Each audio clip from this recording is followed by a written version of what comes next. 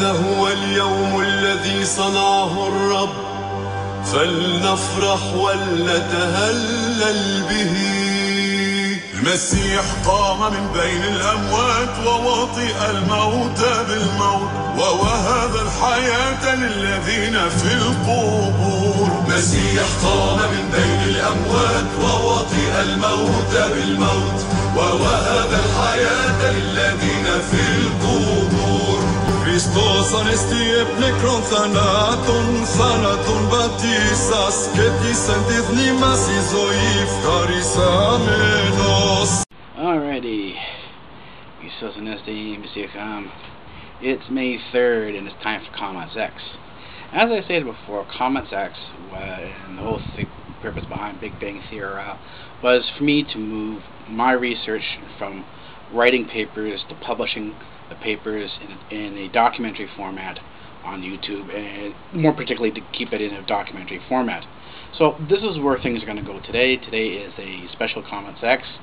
It's going to be my abstract submission to the call for abstracts for the American Heart Association's Sessions 2012, the Scientific Sessions 2012 in Los Angeles. This is going to be my abstract submission for this. Now, I'm in a bizarre category because I'm in an area known as blue skies or bleeding edge research. This means that my research really doesn't have a direct application right now to heart disease or any of the medical fields, but is very far out from there, but has connections that leads into it.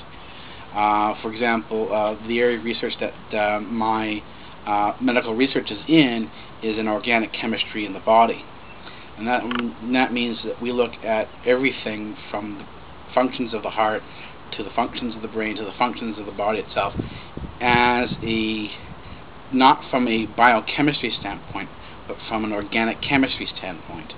In other words, we're bringing organic chemistry, the knowledge of researching organic chemistry directly within the body.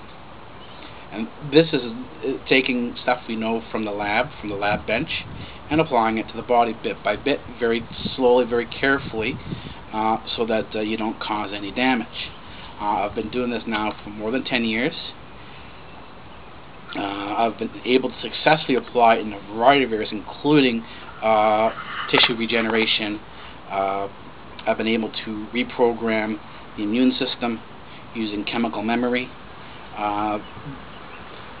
Even to a certain degree, for those people who have heart disease, I've been able to readjust the cardiac function so that you can actually prevent heart disease in people who have histories of heart disease.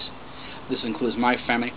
On both sides of my family, there was heart disease. There was heart disease on my dad's side. There was heart disease that killed my grandfather when my dad was 11 years old. Same thing happened with my mom's dad. So the grandfather on my maternal side died from heart disease. Now my grandmother on my dad's side was fine, but my grandmother on my mom's side had heart disease as well. She had angina and a variety of other different issues that have seemed to have passed through the maternal line to current day. So I have you would call a predisposition or a history, a family history of heart disease in my line, and I was looking at some of the organic chemistry to see if there were ways of dealing with prevention and changing the outcome at which heart disease would start appearing. And so far, things have been successful. The number of incidents I've had have been very minor, if there have been any incidents at all. And for other people that I've talked to and have been able to work out, do some of the organic chemistry within their system, they were also successfully diverted away from a cardiac disease in terms of the number of incidents that they had. This was after they had been diagnosed with an incident. And it's not anything spectacular. A lot of the stuff simply has to do the initial thing is one of the key factors in organic chemistry is hydration, and so the argument here would be as follows: that a large factor when you're talking about cardiac issues, particularly with people who are in the senior years, may be an issue simply of a hydration. It might be a hydration issue, and that could definitely put enough stress on the body that you could push a person into cardiac arrest. So the research that I've been doing is with organic chemistry is in the area of tissue regeneration, both metabolic and immune system reprogramming. There have been issues that I've been able to resolve by reprogramming some of the nervous reflex systems within the intestines and in the bowels. Some people have had nervous disorders that weren't resolvable immediately through standard methodologies. I use some of the principles understood in organic chemistry, set out a program for them, and within 2 to 3 months the bowel issues had subsided significantly, that they were able to retrain their bowels not to be as anxious as they once were. But a lot of this stuff is still very much in its infancy. There's a lot still that's unknown and has to be worked on, because we're not really into drug discovery, because much of the drug development can actually occur within the body. If you understand organic chemistry, you actually turn the body itself into the pharmacy. So the pharmacy is the body. And what you're doing is organic chemistry in the body. This means there's no drug discovery, because you're not really putting in any extra drugs you're not putting drugs into the system, which is basically it is organic chemistry, but it's alien to the way the body produces things. So we're taking an organic chemical, some form of drug, manufactured in a lab outside the body, and then introducing it into the body. So this is a foreign substance coming into the body.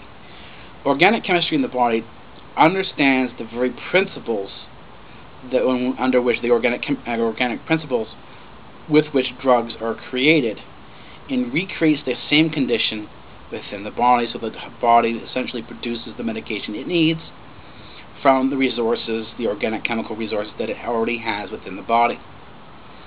This is the whole purpose of organic chemistry in the body. Still says very early in the stages in this, very much blue skies, very high risk, but this is where I am, and I am now submitting this as my abstract to scientific sessions. This is what it'll be on. It's going to be on organic chemistry in the body, how it relates to cardiovascular disease, how it relates to issues like arteriosclerosis, thrombosis, and a variety of other, and how the understanding of organic chemistry can alleviate and bring in options that are currently not available in our understanding, in terms of our medical understanding of how cardiovascular disease and all the peripheral disease that can be actually dealt with. And this includes obesity and diabetes. There's a whole area there that can be dealt with organic chemistry in the body. But this is very early on, so I'm submitting this as my abstract to the scientific sessions. The goal is to publish the session, whatever I produce, my paper, the poster, whatever they accept it as, if it's accepted, to produce it on YouTube as a video within the structure here, so that rather than being written, it's something that's easily available online. You can go and watch it and take your time going through it. Anyways, that's it for this edition of Comment Sex. I will see everybody later on YouTube today or maybe tomorrow.